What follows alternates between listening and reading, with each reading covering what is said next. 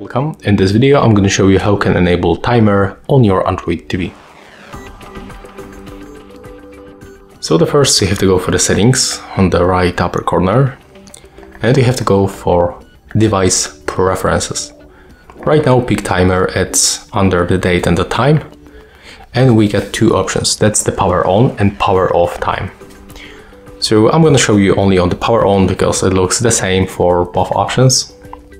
So we got three options. We can turn it off, turn it on, and set it up once. So when you turn it on, and right now pick automatic power time. For example, we can set like 4 p.m.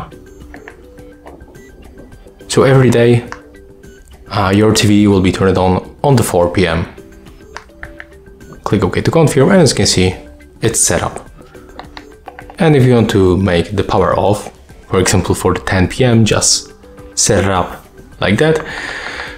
And to power off, just go here and then select off. So that's all for this video. If you find it helpful, remember to leave a like, comment and subscribe.